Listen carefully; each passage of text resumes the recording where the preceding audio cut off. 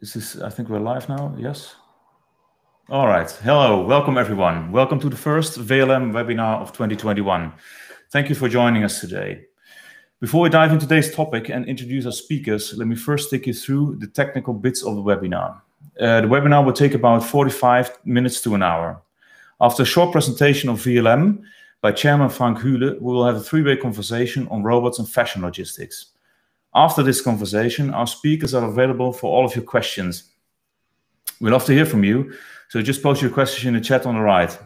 There are also some technical details in the chat if you encounter some problems. But first things first, I'd like to give the word to Frank Hühle, President of vLm.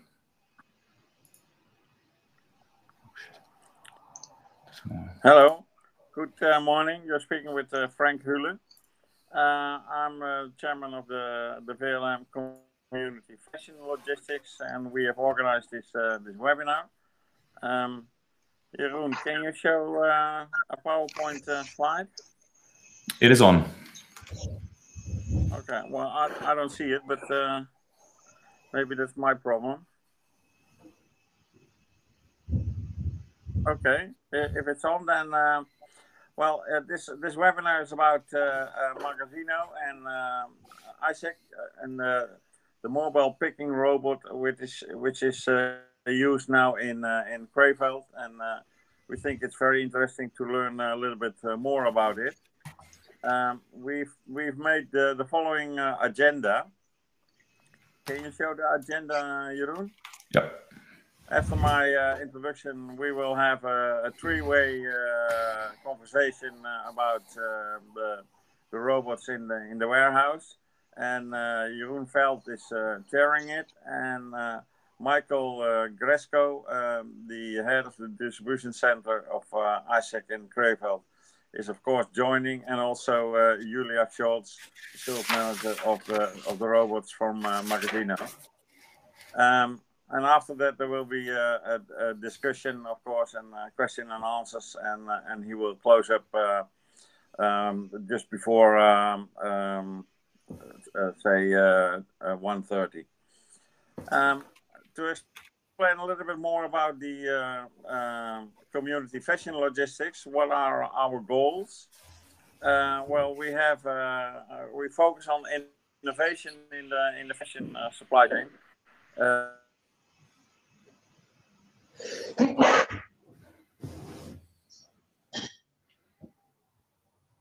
Frank, are you still here? I think we have a bit of a technical problem, so I think I'm going to take over from here. Frank is offline. Sorry for that. So the fashion group of vLm is a specialized group of managers active in the fashion logistics field. The main goal of the group is to share experience and knowledge. They're organized in a LinkedIn group, but also they meet several times a year with warehouse meetings, as well as a yearly congress. Of course, given the situation that we're currently in, it's a little bit difficult, but that's why we decided to move online and try to spread the knowledge via webinars. This is the first webinar in a series that we'll do this year. Robotics is, of course, a very important topic, and that's why we decided to take this one first.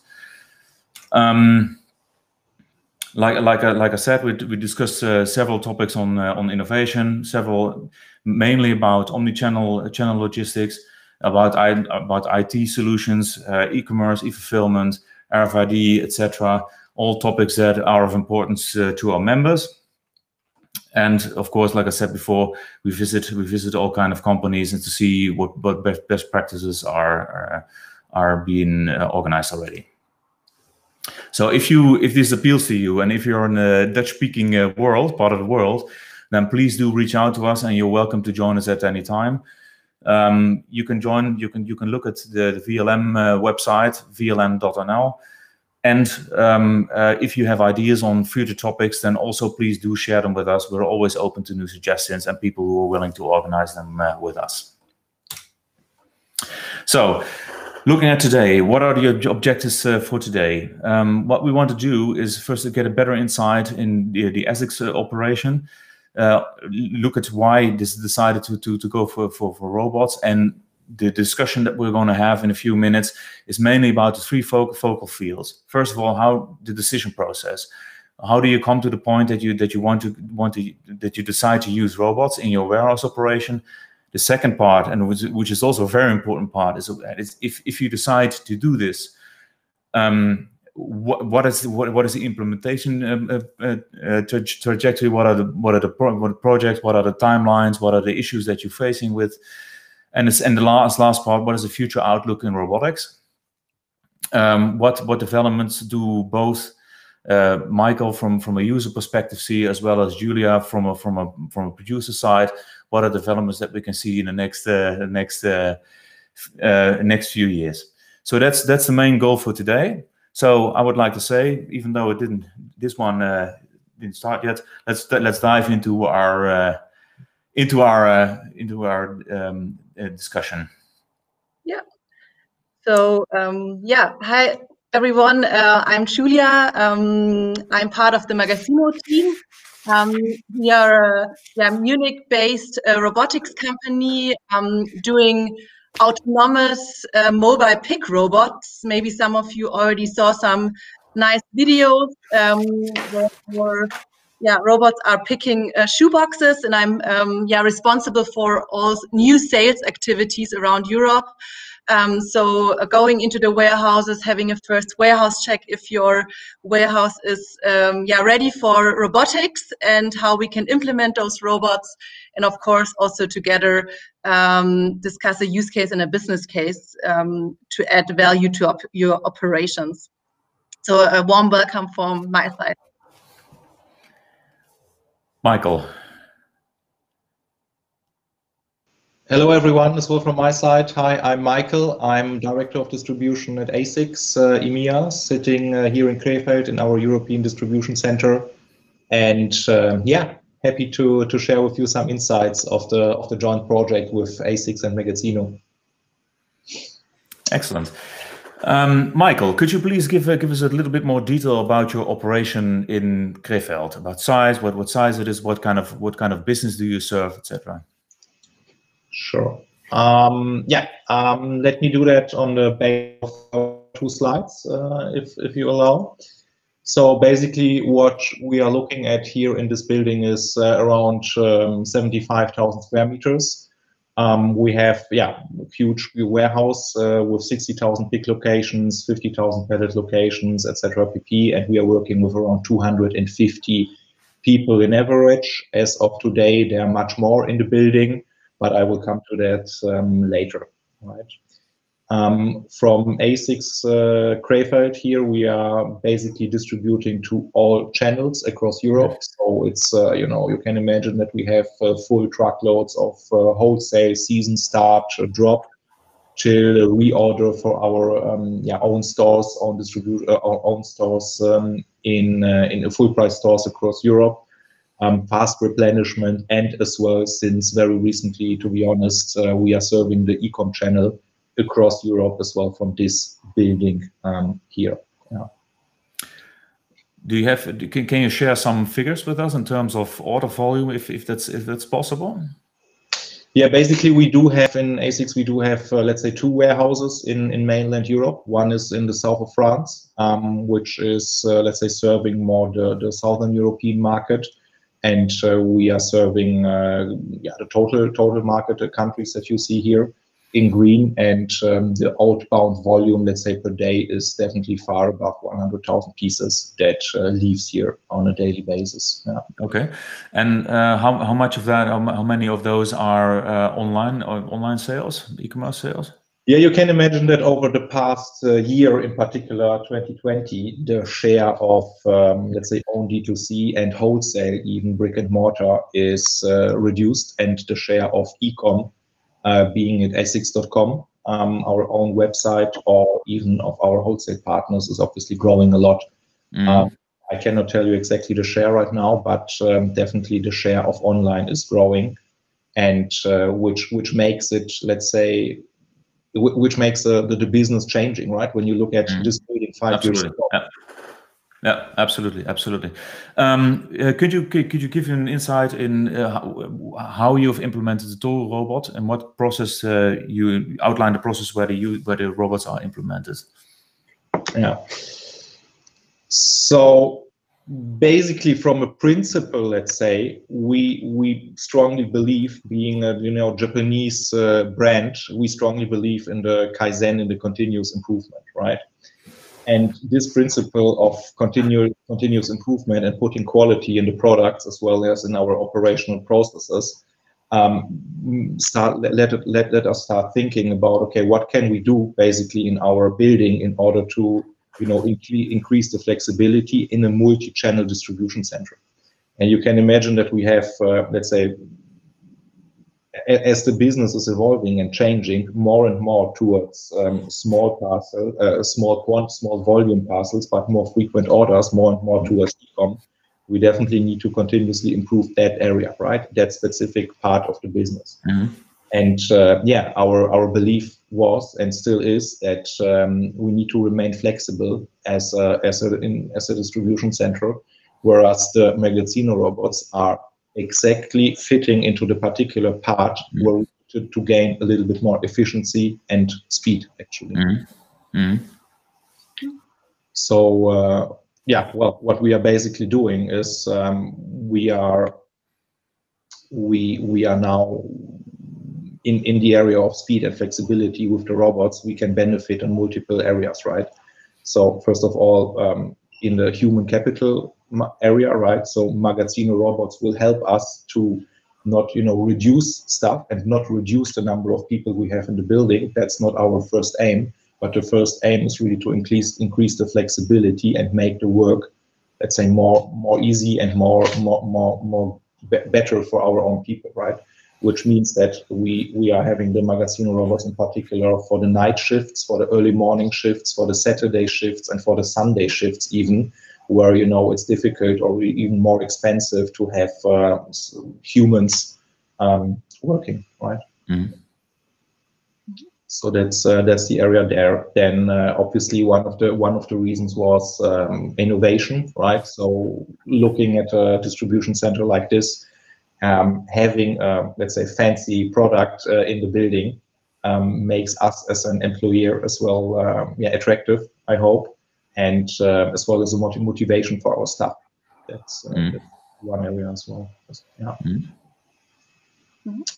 And then if you want to really look into, let's say, what and how the implementation process at ASICS was, I think I can show you this picture, which makes it a little bit self-explainable, because the reason why Magazino is that basically you see it here. You see on the picture our shelves that existed already before in the building, and you see here our layout of the picking locations, right? And basically where the arrow is on the layout, there you see the pick cart and the Magazino robot, right? So basically the project started like that, that we made business cases, obviously, we discussed with the team, blah, blah, blah, how can we do it? And then when it came to the phase of, okay, we can start now, then it was almost as easy as putting the robot into the floor, let them map the environment, let them understand the environment, how does it look like here, where can I, speed up a little bit, where I need to slow down, where do I need to pick, where do I need to drop, and then we started really with the mapping phase and implementation phase and testing phase already, right? So that was quite well. Yeah, well, in terms of the project, obviously we had as well an IT implementation, right? So not only the physical implementation into the building, but as well the IT implementation, which showed us that IT is important, right? As interface building is key. So the better the interface and the more information you can have with the robot in terms of stock per location, article per location, the full inventory position, more and more information that the robot gets, the faster, the better he can operate the warehouse. and as well feedback back, right? So that was a key and essential topic. Yeah. In a previous interview, you stated that you've looked at various automation solutions and also solutions for different kind of processes. What was the main reason behind starting with the picking process and then going to robotics itself? No, the main reason, and as I said before, is that we have looked at our processes, in particular for the fast replenishment, small quantity orders. It's like e-com and fast replenishment. And there we understood for ourselves that, let's say, the picking process there is very time intensive, right? Because obviously picking a full carton of shoes for a wholesale customer is one move, and you have 12 shoe boxes in your hand, and you can put a label and put it on the bed. But to pick 12 individual e-com orders obviously takes more time, right? And this was the pain process, let's say, that we have identified in terms of performance. Okay. With this, let's say, was the thought started that we need to start optimizing the picking process, in particular for small quantity orders. But I can also imagine that it gives you a lot more flexibility, given the fact that later in the day the orders come in and you can process them at night and then ship them out at the first opportunity. Exactly, because obviously in a situation where you have where speed is key, and that's e-com obviously and fast replenishment. There we can work overnight. As said, we can work in the early morning, and when you look at e-com, normally even you or me, we are ordering on the weekend, right? So we are using the time in the late evenings or in the weekend to place our order at ASICS.com or wherever, and that is where we see as well that the orders are piling up, and having the robot here who can over the weekend and during the night, start working and start preparing the orders already, so that the humans who come in the early morning on Monday, they already can take what is picked, put it into the box, put a label on it out. And that is very important for us, obviously for our consumers and customers. Right? And then what made you decide to go for the solution? What a lot of solutions that we've seen in the past year is goods to man solutions. This is more or less a man to good solution, similar to the human operator. But less disturbing, of course, in your setup and process. What made you decide to say, okay, I'm going for, let's say, the light solution or the easy solution to have the robot implement in my process, instead of saying I'm going for a full goods to man solution for these kind of smaller volumes? Yeah, well, I think that we are in a situation where the market is evolving very much, and you see it. So for us, the key element is that we remain flexible, right? And we have, in particular, in this building here, in this distribution center, we have the situation that still a big portion is value-added services, is manual work, labeling, pricing, security tagging, and things like that, where we need to remain manual, right? On the other side, in the channel of e-com, etc., we needed to improve the operations and improve really the throughput. And there we decided for Magazino, actually, because it's an investment that we are doing, which pays off quite swiftly, right? So we're looking at a horizon of really a couple of months, actually. So we see the first benefits, and that was very important for us, that we find a solution that we can bring in fastly without, investing tremendous amount of money or changing the layout. Look at the process, find a solution that fits, and let's say, gain immediately, right? Obviously, the business 5 years ago was different than today, and who knows how the business will be in 5 years. So that was for us. Okay. One important question that came out of our community indeed was the investment question. So thank you for answering that already. But Julia, could you please elaborate a little bit more about performance figures of the robots? What are operating hours, productivities, etc.? What if you're building a business case? What figures should you calculate? Yeah, sure. So basically, really major impact on the performance and the capacity of the robot system is how you integrate the robots. So how you design the area. So in the ASICS case, we started with a really simple area, right? We wanted to start pretty fast. We have those cards. There's not much investment to be made in the infrastructure.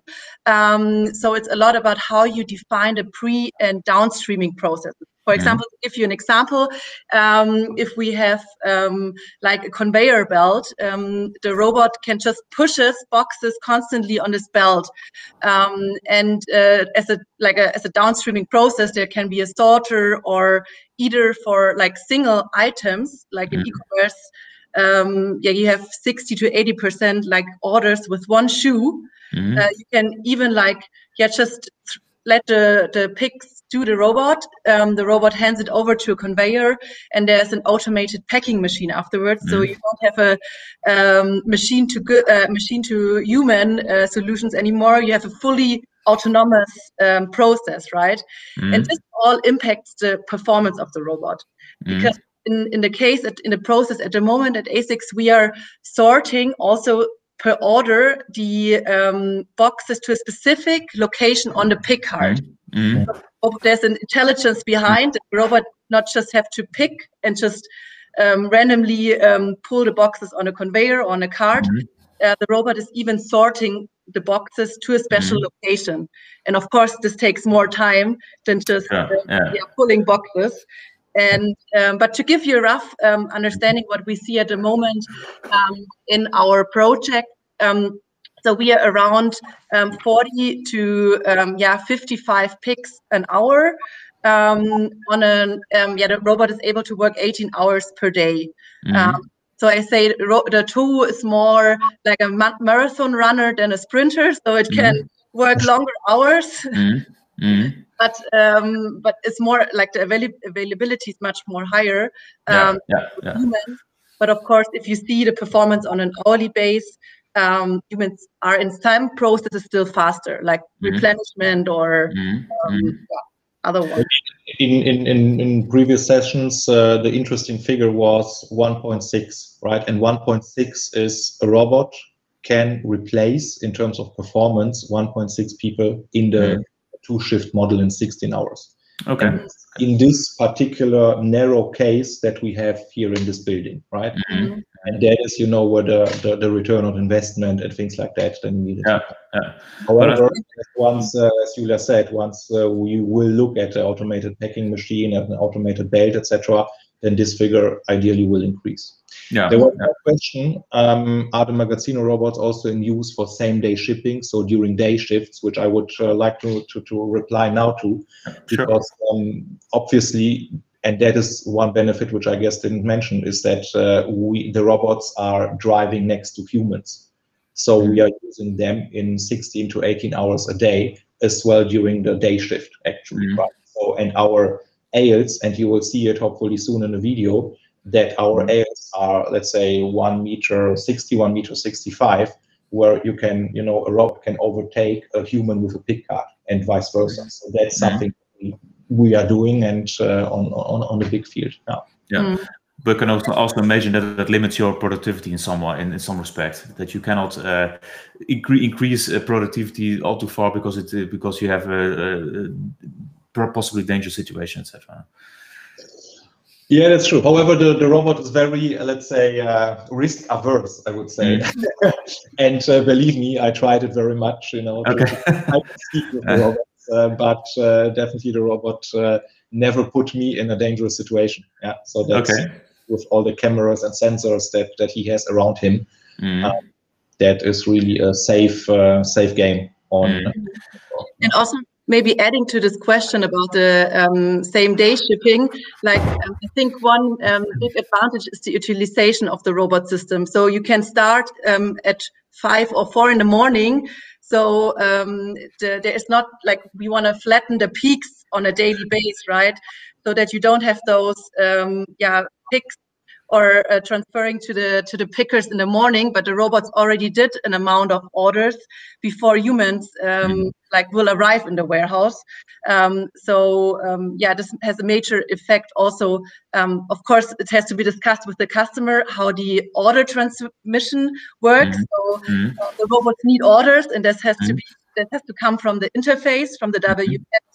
So this is also what we talk about in the pre-project phase, how this all works and how do we get a fluent order transmission to the robots. Yeah, and I can imagine, certainly if you say it's an addition to the human workforce, by already taking the spikes out of the demand curves. I think that's also a valuable argument when you discuss with your workers' representatives in getting more acceptance for it. And what you're actually trying to do is say that the more, let's say, the more stupid work is being outsourced to a robot, and where humans can add value, we'd like them to add the value, because the demand peaks the demand is growing so fast, and you cannot get per staff in most cases anyway, or it's difficult. Let me put it like that. So that's a good addition to create more value with people, Absolutely. with the same people, I think. Absolutely. So yeah, so thank you very much. But in terms of performance, also there's also the other side. In terms of outages, how much percent do you see that there are issues or still problems? So let's say growing pains, let me put it like that, when it comes to the robots. What are the main reasons for robots to stop performing?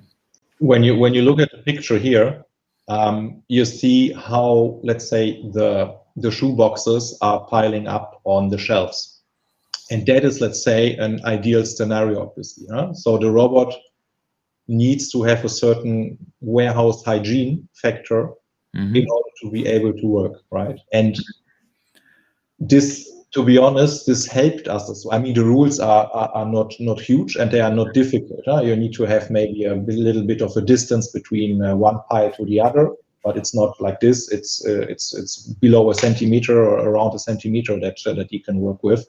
And the piles need to be always, front facing, right? So with the barcode to the robot.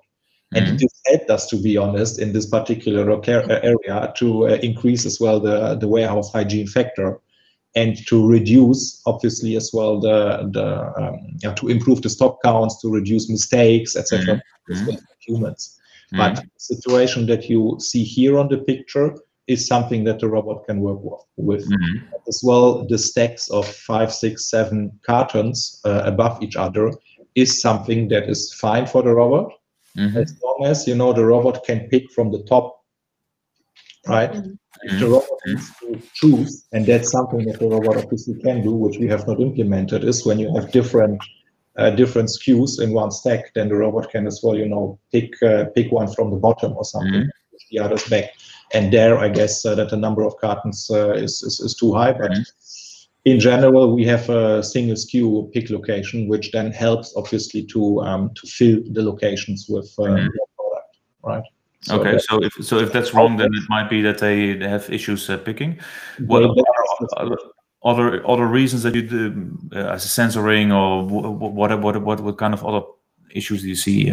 We have them now running since actually a couple of months, and I mean, they automatically know when the battery is empty, so they go back to the charging station. You need to clean the sensors now and then if there is a dust situation or something, but that's basically it. And what we have seen now over the past weeks, that if there is a situation for the robot, maybe there is a pallet in the way and he really cannot pass through and he's stuck or whatever, then he sends an information to an app, and then the operator can jump there and support somehow. I see one question that I would like to add immediately. This from Dennis Bouw. How many robots are currently running in the ASICS operation? And perhaps in addition to that, so that everyone has a good idea of what it actually looks like, perhaps Julia, you can also show the video. Sure. I think, Mike, you just have to stop screening. Do I? Okay. Sharing, I think then I can. How can I do that? I can do that. Okay. Perfect. Just a second. Then I will show. I think it's better to see it on the video. The number is 6, by the way. Okay. Yeah. So exactly. So in the video there are still I think 4 running. So now there are 6 in the area. And before playing the video, like we are in the operations at the moment of to be also business, like reorder business, so small items per order, what Michael already said. And I hope you can all see the video. So this is how the charging station looks like. So the robot gets orders, it autonomously drives and starts picking. So at ASICS at the moment, we are doing especially the outbound orders, so picking, because as Michael said, they have SKU, the same SKU per location. So humans are super fast in replenishing, right? They are taking 5 boxes, pulling them in. So the business case for the robot is, of course, much more better in picking the items. And we have like this integrated shelf, we call it backpack, where we can transport within one picking route up to 16 boxes. And the robot is then like doing its round, taking 16 boxes and handovering, in this case, on like a pick cart. It's a pretty simple handover station, no need to change your infrastructure. And we even sort the boxes on this location. That the human is coming, taking the cart, bringing it directly to the packing, and then the goods can be packed.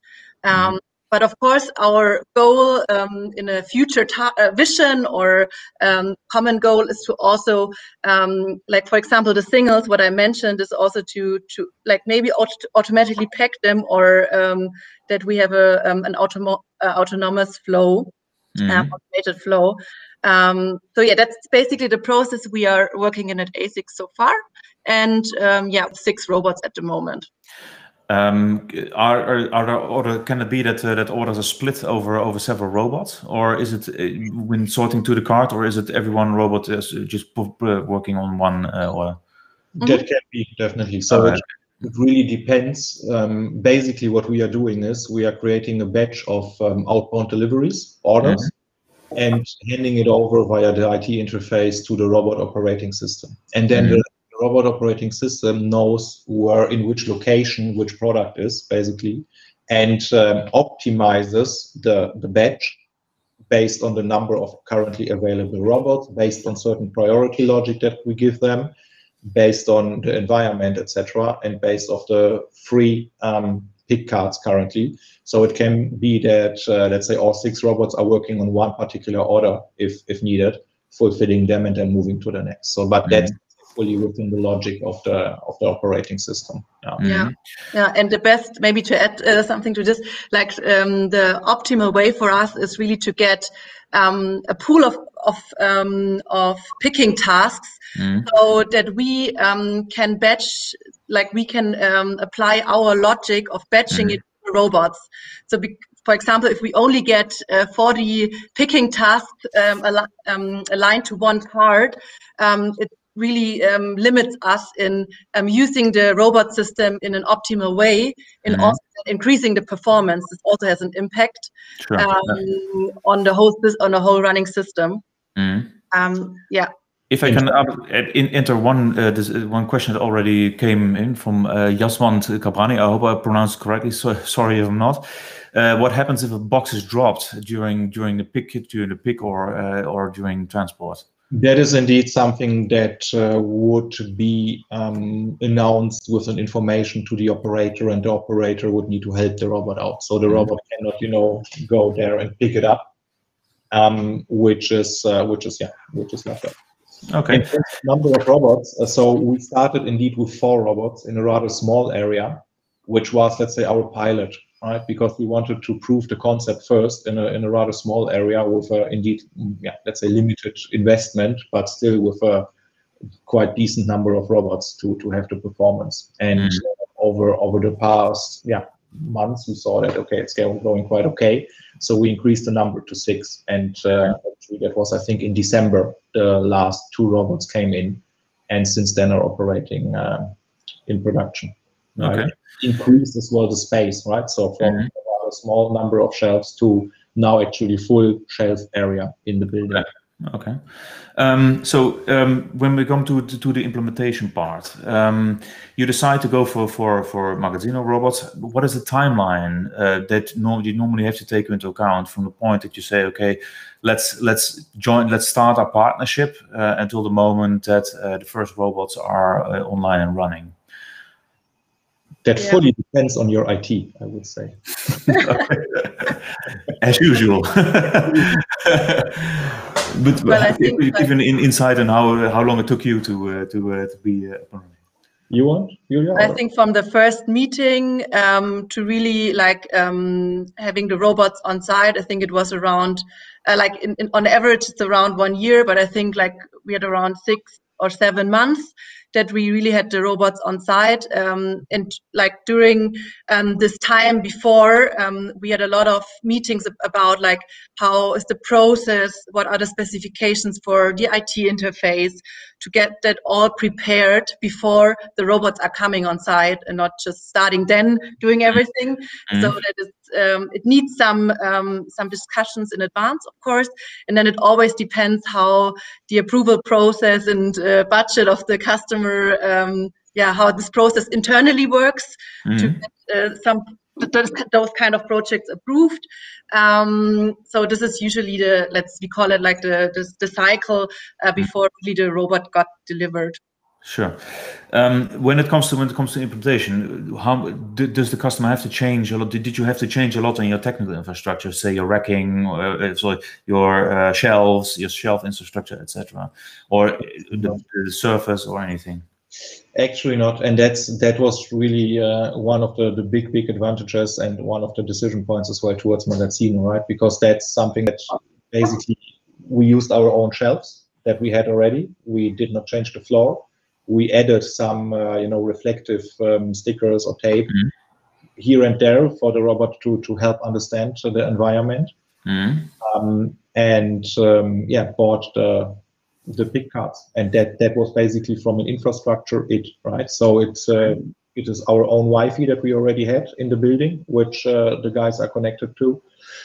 Obviously in the IT part, right, the interface, that is something that you can either do in a big scale, right, with all the details sending back and forth, or you can reduce it, right? And we decided, to be honest, to do a phased approach there, to in the first phase keep the IT interface as with only the really mandatory data in order to get the things rolling. And now in the second phase, we are increasing the number of data or the detailed grade of information that we are sharing back and forth in order to improve the efficiency, right? And as well, in order to get more information from the robot, because you can imagine that when the robot is driving next to the shelf, his eyes are open, right? So what he can do is he can, for instance, as well count the number of units in your pick location. No?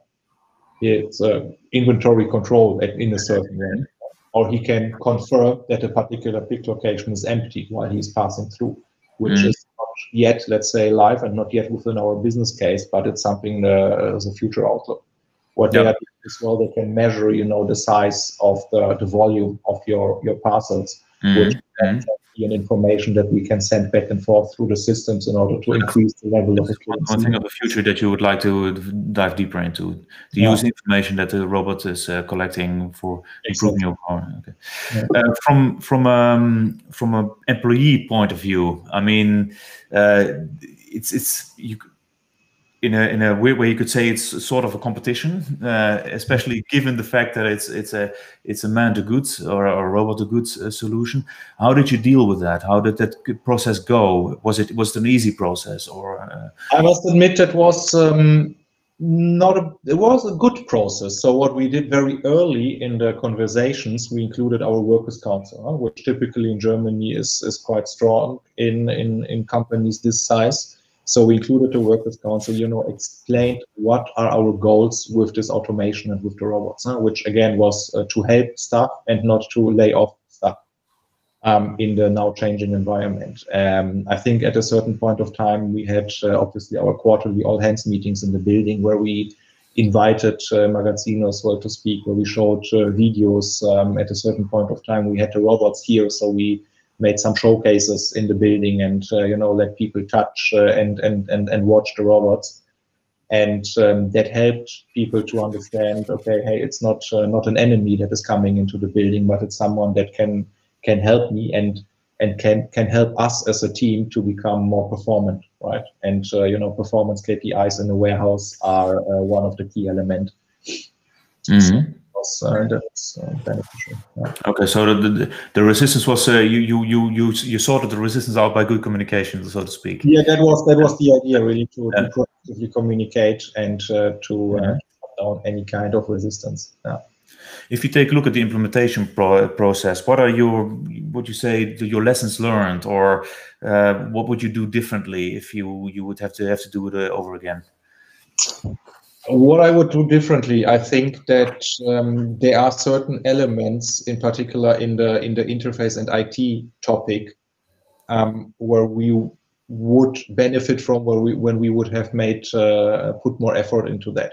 Put more resources, in particular on ASICS side, into this topic in order to speed up certain things.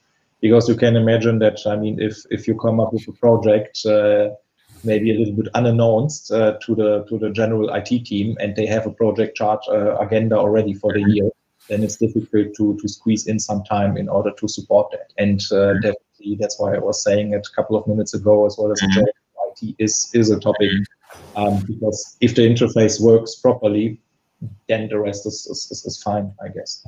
Yeah. And maybe one remark. So we had for a long time so-called deployers from Magazino on site, who are here 3 days a week, 4 days a week with the robots in the very first phase, and are supporting the go live, right? And supporting the ramp up phase. After a couple of months, they leave and they hand over everything to the own operators. This is a situation which really helps as well to understand, to find out the details, and to increase the performance. And Julia, from your perspective, what would you say? Would you have organized perhaps differently, or in another way? Yeah, another way. I think it's basically like the similar topics, like to maybe also get like the IT involved in a more earlier stage, also from our side, just bringing them together on a table and discussing things, because I tend to like that things are really easy in IT, but when I talk to my IT colleagues, sometimes it's bigger than expected, and so it's really helpful to really include them in also the process in the warehouse, not only like from our perspective, that was a learning from us. So not only the robot is important to what we have for requirements, but also to match this with the customer process, and this is from every project is different, so that was also learning from us also in the last month with different customers, but also with ASICS, that we are not only looking at our robot.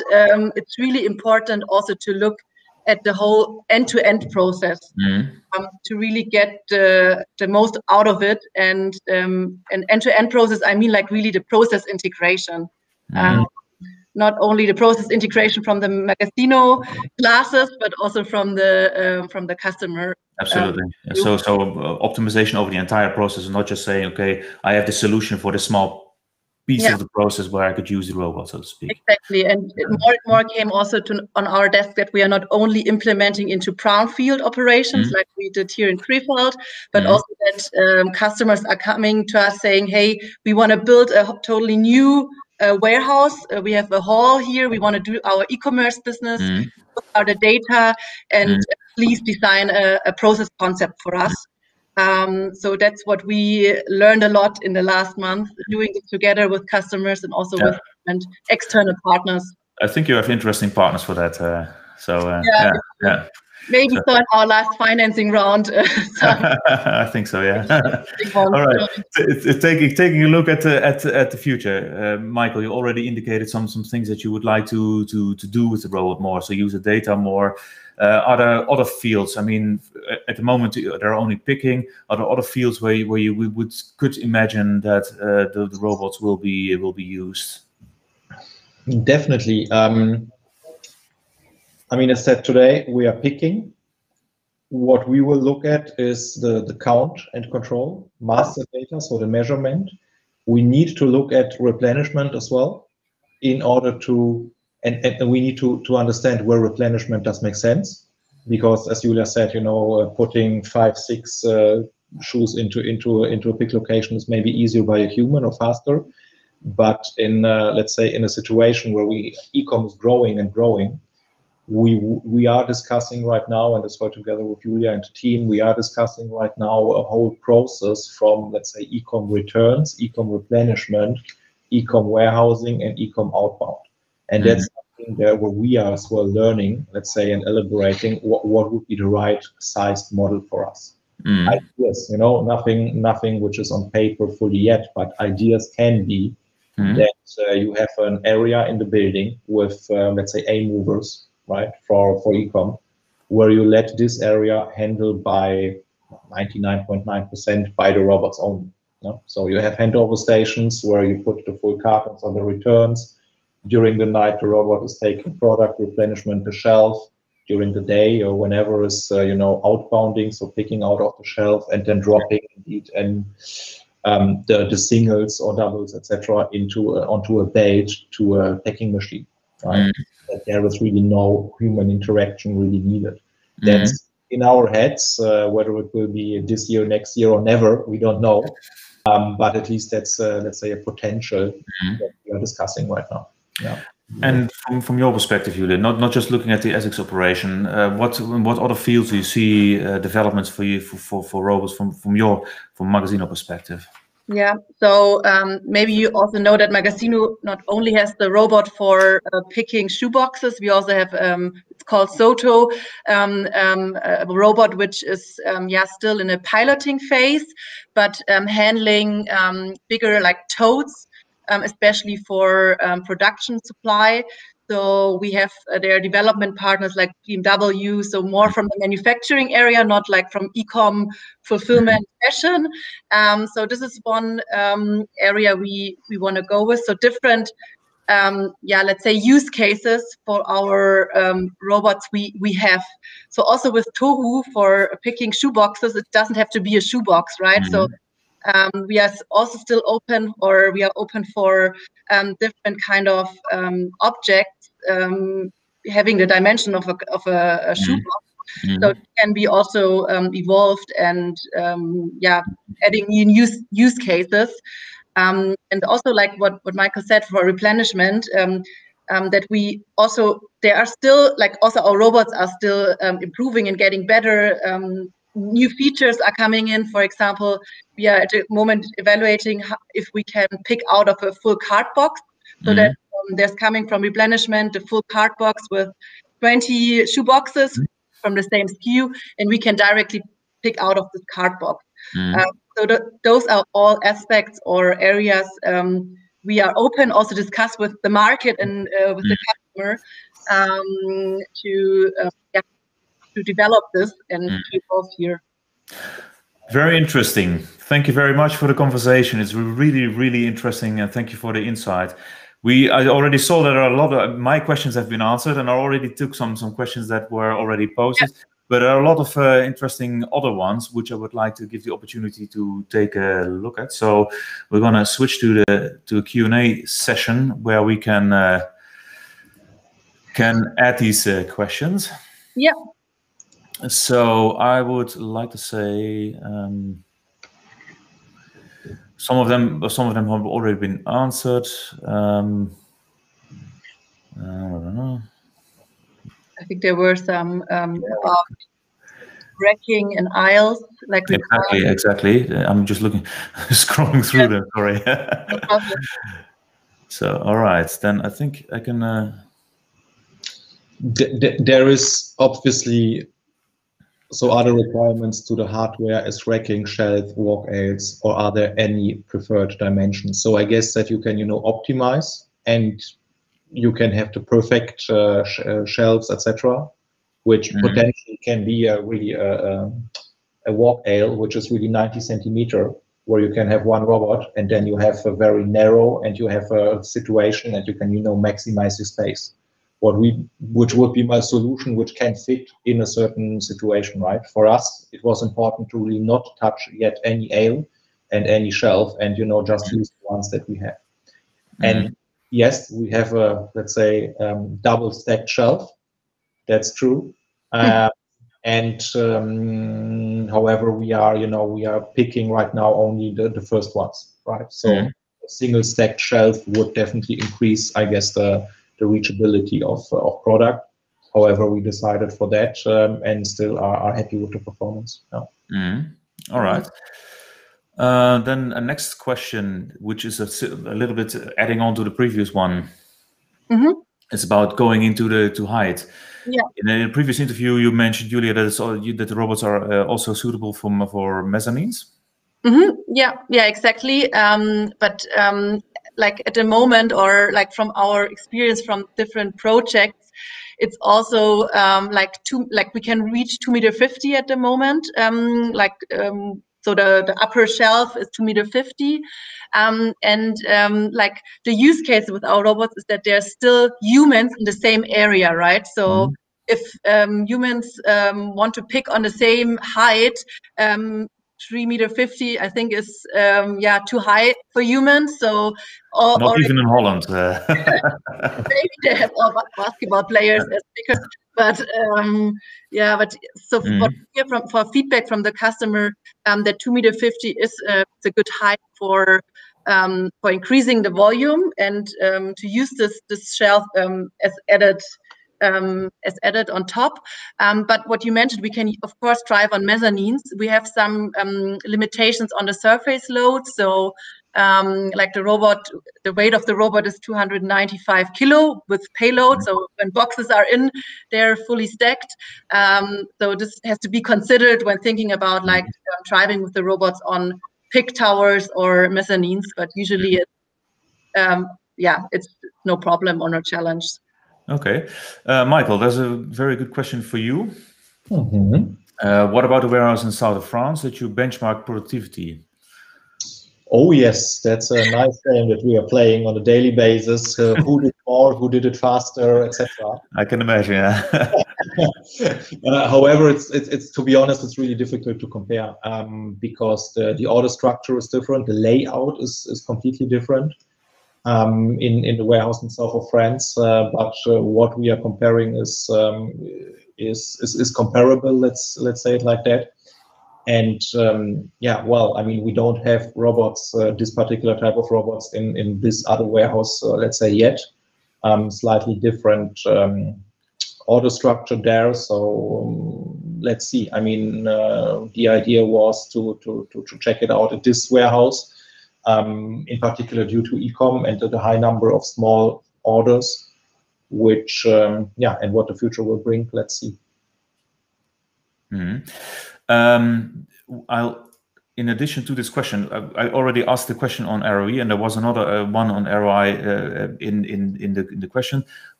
What is it? Can you elaborate a little bit deeper into it? On it, sorry. On the return on investment. Well, I mean, simple sheet. We did it together with Magazino, so we tried to understand all the different angles that we have, which is obviously the investment, right? Which is obviously the service fees, the server fees, whatever you need to take in there, the electricity, and the total price of ownership, let's say. Then it's the investment on our side. So what does the interface cost? What is the internal labor for the whole project? Let's say, and then what is our performance for this particular order type per hour, per day, per week? And that's the operational, benchmark of, the human can pick, 5 units during an hour, and the robot is doing 7.5.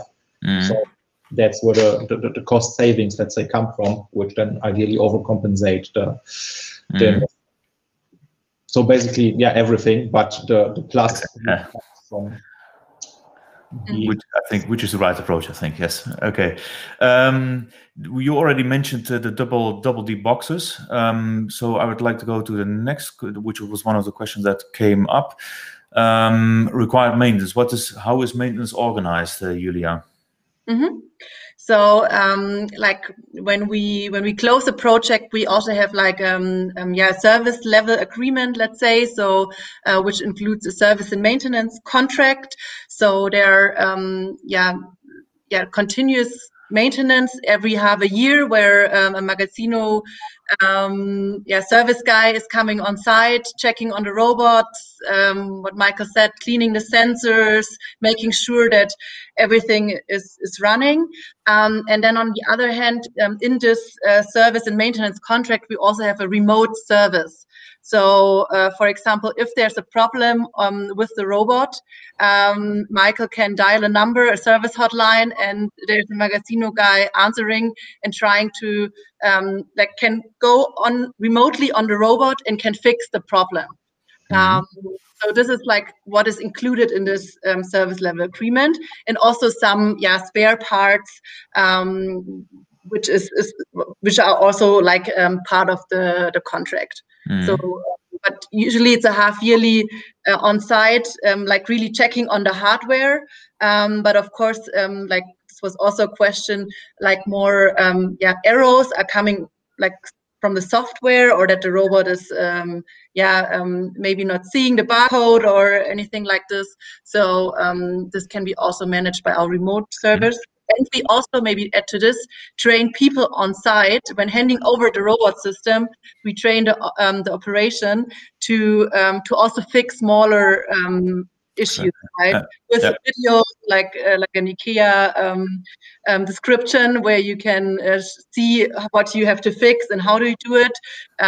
So you don't have to be a technical guy to do this. So we offer, or like we do trainings there as well. Okay, excellent.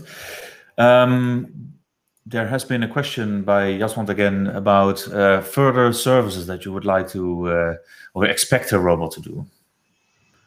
In addition to what has already been said, I think. Okay. Well, it's a good question. I mean, that's obviously a different, difficult thing, right? What we said is handing over instead of on pick cards on a belt, which will obviously help the downstream process. The replenishment is a topic. The controlling or the counting is definitely a topic for us, which would be the next level, I guess. Yeah.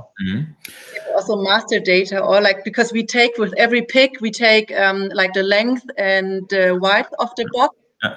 So there you can compare it with your already existing master data, or you can or implement an interface where we give the master data to the customers. So this can be added value as well. Yeah, absolutely, for optimizing packaging, etc. Yeah. What would be great would be a scale in the robot as well, so that we can, not only have the dimensions, but as well. I know. Wish. I should charge her. Very interesting question again from Martijn. If you have Martijn Bakker, if you have a greenfield situation, would you also choose the solution that you chose? I guess that really depends on the business that you have and on the business case that you have. But to be very honest, for shoe boxes, that still makes sense, right? So for shoe boxes, this is a solution where you can have, let's say, robots helping you out during the night, etc. For the baseline, let's say. Then you have in the same area you can pick your humans, and you can, in a multi-channel warehouse, you can still do all your manual work that you need to do, right? And you do this in one area with humans and robots next to each other. Well, for this business case, if my business would be like it is today, I guess yes. Yeah. Okay. And then one last one before we wrap it up, because time has flown by very quickly. From Willem Scheurs, what is your view on the future of this kind of robots compared to the development of movable shelving, where robots move to single racks? Mm-hmm. Yeah. Again, my view on it is definitely both solutions are great, and it depends on your environment, right? So when I have a shelf with, let's say, very tiny things like, accessories or cables or even T-shirts, right? Or socks or whatever, then potentially a moving shelf, which brings me the goods to the human or to the packing station, is an interesting case, which, to be honest, is worth looking at.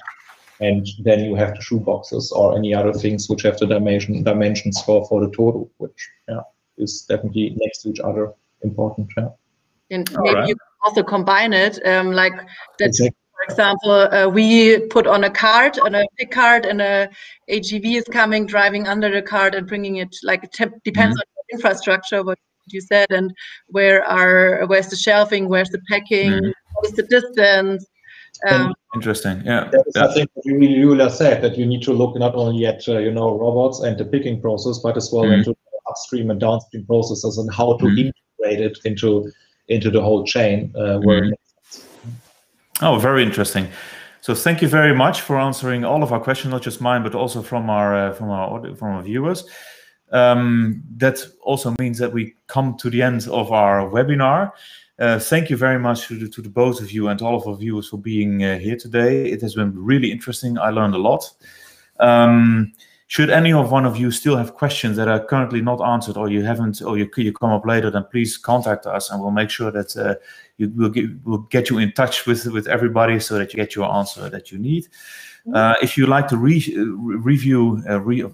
take another look at the webinar, it's going to be recorded. It's going to be published on the same link that you used before to enter the webinar, but also on YouTube, so you can look it up there. I think so. Thank you to the both of you, to our excellent speakers, for their contribution. It's been really insightful. Is there anything that you would like to add? Well, I would just add, like, if you want to get in touch with the technology or see the robot in your infrastructure, what we offer since end of last year, we did this kind of TORU roadshow around Europe, where all fairs are cancelled and you don't have the chance to see the robot really or getting in touch with it. So we come for example, for one day on the site, showing the robot with your boxes and with the infrastructure. Of course, not with a live interface, because this needs more effort, but just also to get all the stakeholders on site and showing the technology. So if you're interested, just ping me a message. All right, excellent. That sounds very interesting. So that's again, many thanks to all of you, and I hope to see you all again in our next webinar. And a special thanks to Magazino for helping us organize this today. It was really appreciated. And till the next one. Bye bye. Thank you very much. Goodbye. Bye. Goodbye. Bye.